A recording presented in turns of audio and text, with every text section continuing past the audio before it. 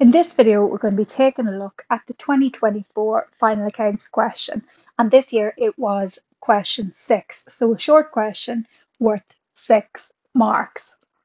So let's take a read. Complete the statement of financial position, the extract below, by filling in the 3 unshaded areas numbered 1 to 3. Okay, so first of all, you are asked to get the net book value of the buildings. So you can work it out two ways, right? You can have 550 minus the 11 is equal to your answer, or 621,800 minus the equipment would give us the building. So whatever way you want to do it, okay, you have a working space below that you can work it out. So 550 minus 11 is 539. Next, then we have the equipment. So again, a couple of different ways that we can work this out. It'd be 11,000 plus something is equal to 20,200, or you could also work this way as well. 92 plus something is equal to 82,800.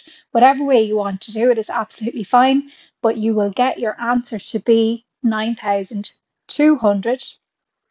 So 92,000 minus x is equal to 82,800. Okay, so 9,200 is your depreciation on your equipment then. And then lastly, you have to get the total of your cost, so your buildings and your equipment. So you can add 550,000 plus 92, or you can take 20,200 away from the 621,800 to find out what the cost is. So total cost there, 642,000.